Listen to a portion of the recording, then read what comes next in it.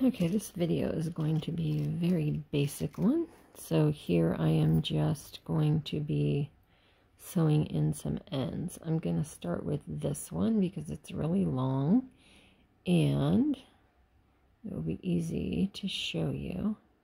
So basically you get your yarn needle or darning needle and put the yarn through there. Then you're going to go to the back of your project and just start weaving in the ends. I call it sewing in, tying in, any variety of different descriptions, but you just want to weave it in so that the end is not hanging out. This yarn that I'm using is a very silky yarn, so it's a little bit more tricky. But I'm just going to weave it one way and then I'm going to weave it back, kind of splitting between the different yarns. I'm weaving in this color into the same color, so it's not as noticeable. But if you just weave that in, and then I'm going to hide the end and then just clip it off.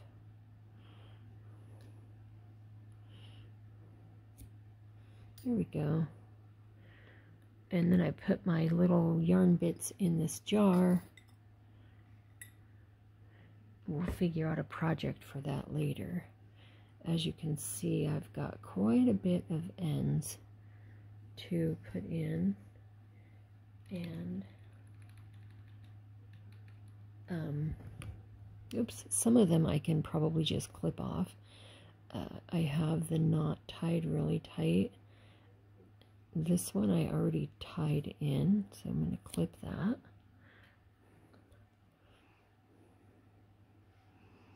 This one is already tied in.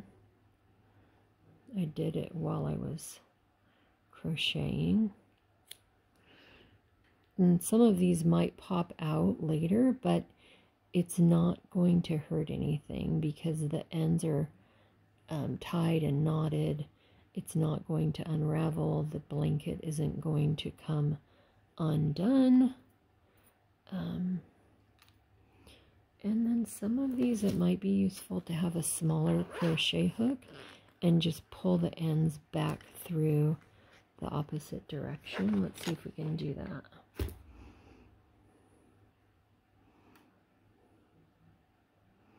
Just kind of weave the crochet hook and then pull this through. Now these may not be the Crochet Guild sanctioned methods, but this is what I do. And again, the ends are all tied. The blanket has everything woven together and knotted together and everything, so the blanket isn't going to come apart.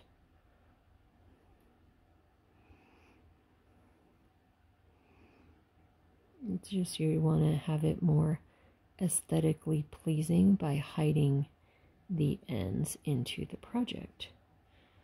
So that is what we are going to do.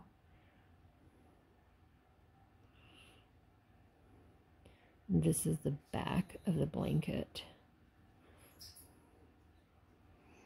So that is basically what I'm going to continue doing to hide all the ends in the back of the blanket.